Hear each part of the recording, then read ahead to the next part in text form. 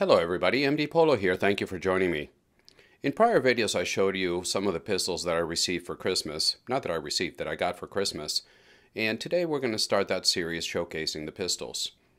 In front of us today, every time I get a black box like this with those famous red letters, it just makes you feel good all over, doesn't it? And inside of the case we have the HK P30L Tactical. Now what makes this special, you can get a P30L, it's listed on the US website from HK, but what makes this one special is that it was never imported to the US by HK USA. Some independent importers have brought some of them into the US, but they're not very common. And another thing that makes them different, we'll go through some of those differences, is that it doesn't have any import marks anywhere on the barrel or on the slide. You're not going to find any of the regular HK USA or the import marks. Now there's a very slight import mark by the importer, and I want to say a special thanks once again to the guys over at the Sportsman's Loft, and you've heard of their names many times before, because it is through them that I've been able to get my hands on the red backs, and this HKs also came through them. Otherwise I would have never been able to get my hands on these guns. So thank you very much to the Sportsman's Loft. So the HK P30L comes in this HK case, nothing major. Down here you're going to find the owner's manual, and this one came with 2 mags. Some of them here in the US come with 3 mags, so that's a bit of a bummer. Also, they are 15 round capacity mags. Now most of the HK P30Ls that you get here in the US, depending whether you live in a free state or not, you're going to get them with 17 rounds, and you're going to get three mags, 3 metal HK mags, very high quality mags. But this one came with 2 15 rounders. So a bit of a bummer, but it is what it is. It also comes with interchangeable back straps, side panels, a little humidity bag, and then you get a very nice instruction manual. And this is where I speak to my knowledgeable YouTube reviewer, manual reviewer, because I'm sure this is going to be demonetized instantly and I'm going to have to ask for a manual review. The pistol that you see here is 100% factory stock. It has not been modified in any way, as you can see here by the manual. Also, I am going to disassemble the pistol and then put it back together, because there's some important things that the viewers need to know for the maintenance and safety of the weapon. So for maintenance and safety, when you open the manual, and this is very nice, and here you can tell that it was not made for import to the US because it's all in German. It doesn't even have an English translation. But it shows you how to disassemble the pistol, how do you take it apart, and how you put it back together. I hope the focus is working on this one. How you put it back together, as you can see here. So this is for maintenance and safety, and it is not modifying a firearm. So now that we got that out of the way, we put the box on the side, and let's start to take a look at the P30L Tactical. So I'll let you walk it around. And like any P30, it is a 9mm hammer fired, and we already spoke about the capacity. It has a barrel, a threaded barrel, that is 5.06 inches long. Now a bit of a bummer is that HK does not ship them with a thread protector, so you have to be very careful, not only putting it in your safe or when you're handling it, but when you take it apart for cleaning and maintenance. When you pull the barrel through, you need to make sure that you're very careful as it's going through the slide and that you don't ruin your threads. Okay. So everything that is metal that you see here is coated in HK's hostile environment coating. That's going to be very durable, and as you know, HK reliability, right? It's going to be very durable, corrosion resistant, and it goes all the way through to the metal. So even though the finish may start to wear over time, although it is very durable, it is impregnated into the barrel, into the metal. So I'm letting you take a look at it. Now, I mentioned reliability and how these things actually are made literally like tanks or materials that are used by tanks. And between 2009 and 2010, HK put one of these through a long endurance test. And a P30 went through a little bit over 91,000 rounds without any major component failure. So they literally are built like tanks. Now, starting at the top, we're going to have the slide. And the slide is, of course, made out of steel, cannon grade steel, that, like I said, is coated with a hostile environment coating. And at the top, you're going to find dovetailed sights. They're not night sights, and this is coming from Germany. And in Germany, tritium, any radioactive material, is illegal. So these are fluorescent sights. And what they do is you hit them with light, and they just shine very nicely. And let me do something a little bit different.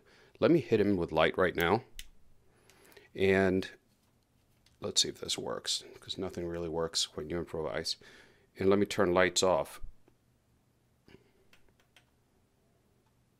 And let you see how that looks like. So, like they say, nothing works on live TV, right?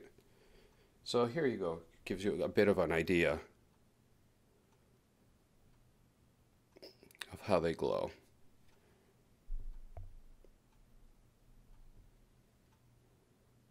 So I like them. They work. Some people say that they work for about an hour or so after you hit them, but my experience, I've had other HKs that have the fluorescent sights.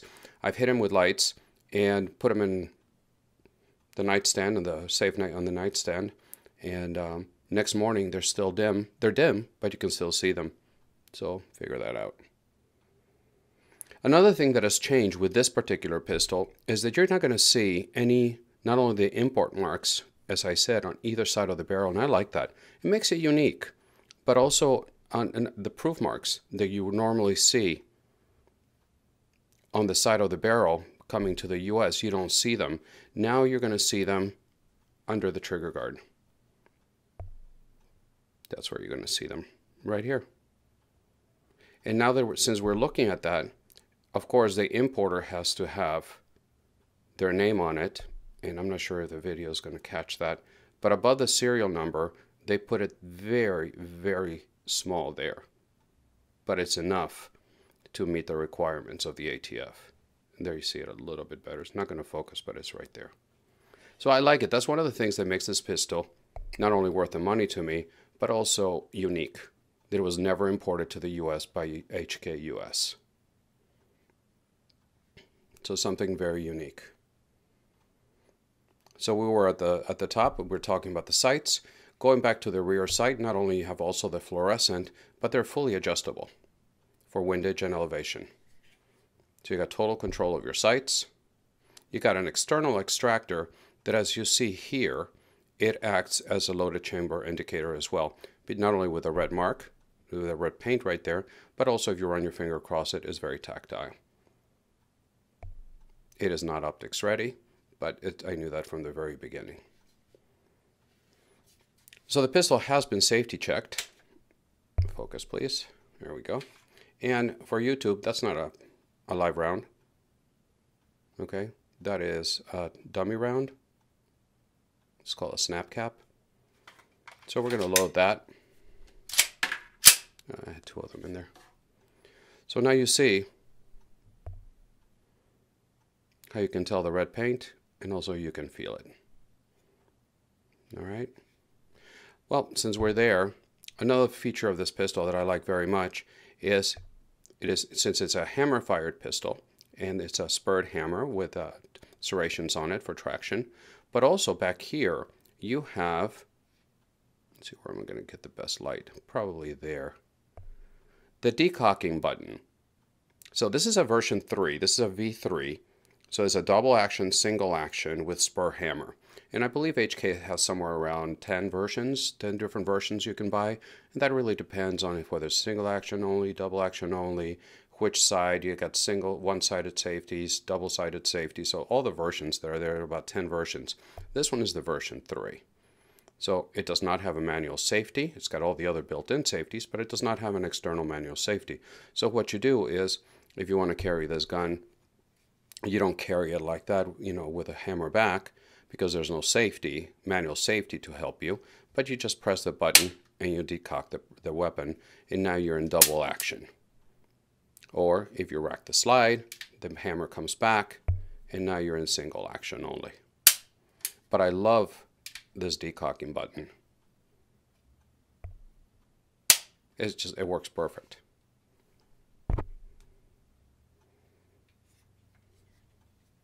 Going down to the frame. The frame is normal HK, is a fiberglass reinforced polymer, and you do get, like I showed you in the back on the box, you get the back straps that are replaceable, and you also have the side panels that are replaceable. So you have a lot of combinations to make this pistol fit perfectly to your hand, and it is very ergonomic. It is a very comfortable pistol.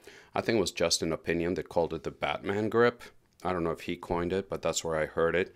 And it does look like that, but it is very, very comfortable. Moving a little bit further, you got the trigger guard, and it is an ample trigger guard. It gives you plenty of room for a gloved hand, and it does have some sort of a bit of serrations in the front, not in the bottom, as I showed you earlier, but in the front it does. And moving further forward, you have the pick rail, and this is not the proprietary rail like it had in the US piece, but it actually has a regular 1913 rail, and it's got 5 slots on it, so you got plenty of room to pretty much mount anything you want to hang on the front of your gun. It is fully ambidextrous because your magazine release is the paddle system here. You can see it right there. It is short paddle. Some of the HK models are going to have longer paddles, and some are going to have shorter ones. This is the shorter one, but you can work it just as well from your right hand or from your thumb or your index finger. I like it very much. This is the type of system that I prefer. Not this particular shorter one, and I'll explain to you why in a second. But to me, it works very well. The ejection system is very positive. If I can get that to focus. The ejection system is very positive and it works well. Slide stop, slide release is the long, I think it was Collier Noir that said is the size of a surfboard, and pretty much it is. And you have it on both sides, so a completely ambi pistol. So that works well. Put the mag back in. I'm trying to give you all the angles, and no, I'm not flagging myself here. You see the threaded barrel. And for the money that you pay for this thing, it just floors me that HK does not include a thread protector. You can buy one, you can order them from HK Parts, and I believe they're about $30. But I don't feel that's something I should have to do for the money. But it is what it is.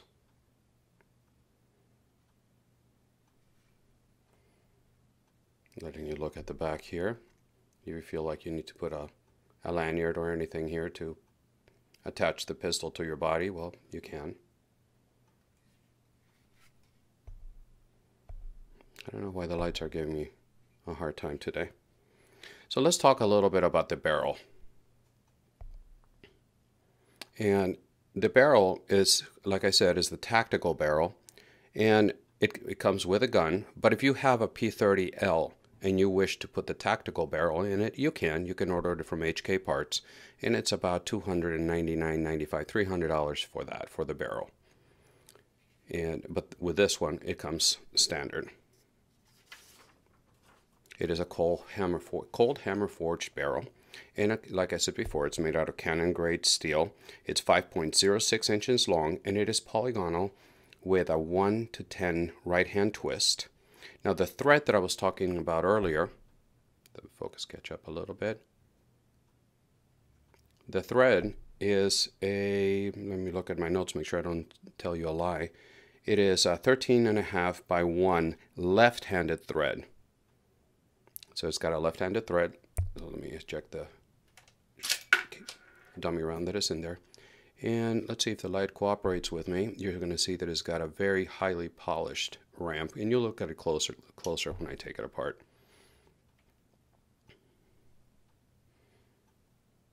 The barrel does not have the O-ring that some of the HKs come with for accuracy. If you choose to buy the barrel from HK Parts and drop it in your P30L, it is made in Germany by HK.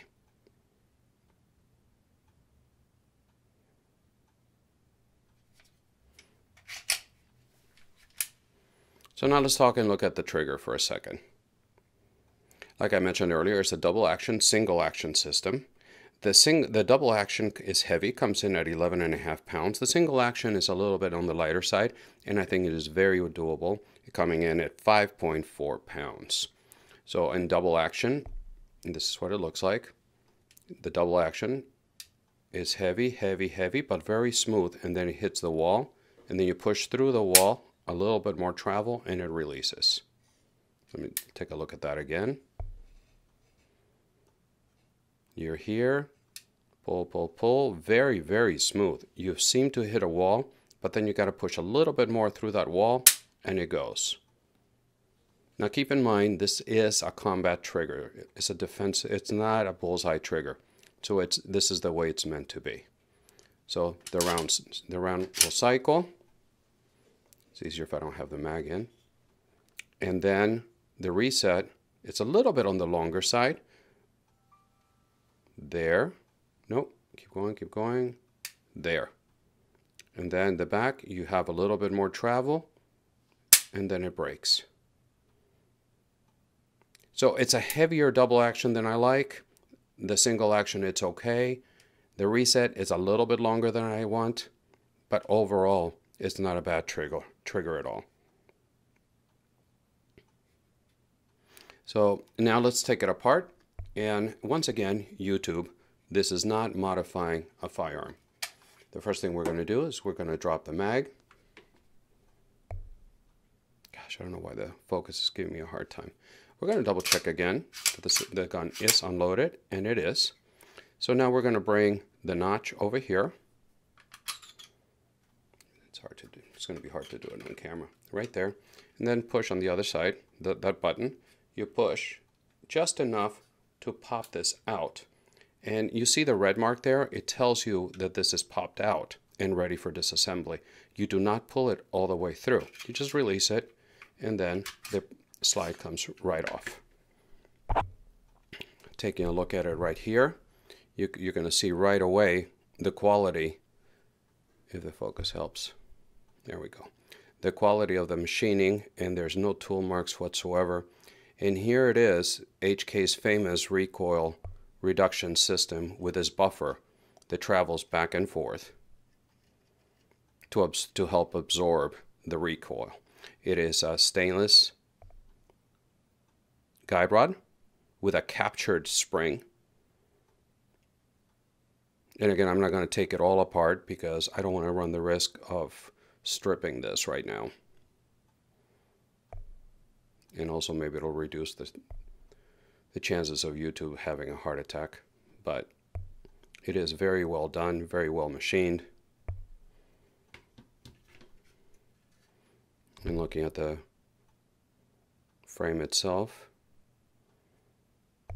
the rails are okay, nothing too beefy, nothing the size of the type of the rails that either Beretta or FN puts on their firearms. But it's very clean, simple, very well done.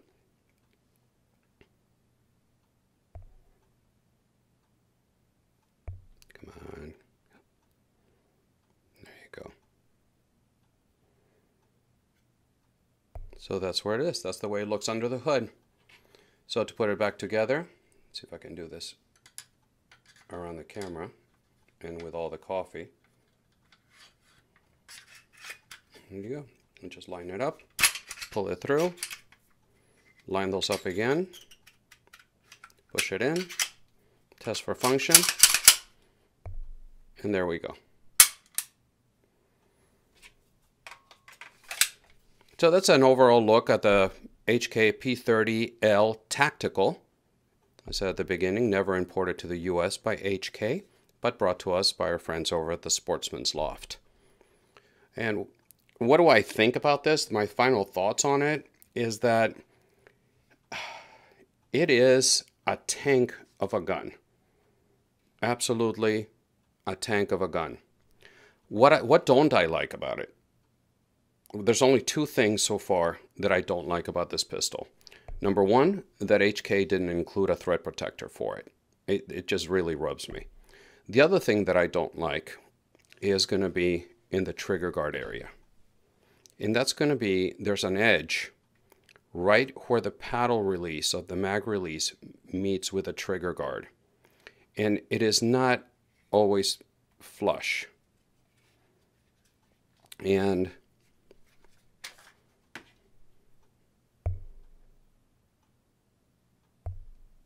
come on, here we go. Just to double check that it's safe, and it is. Do you see how it's not always flush? You see the angle up? So sometimes when you go to pull the trigger, the way the trigger shoe is shaped, my finger slides down, and when my finger slides down, the side of my finger rubs against that edge, if you can see that. And I can already see the comments, or oh, man up, or grow a pair. It hurts. You can see that?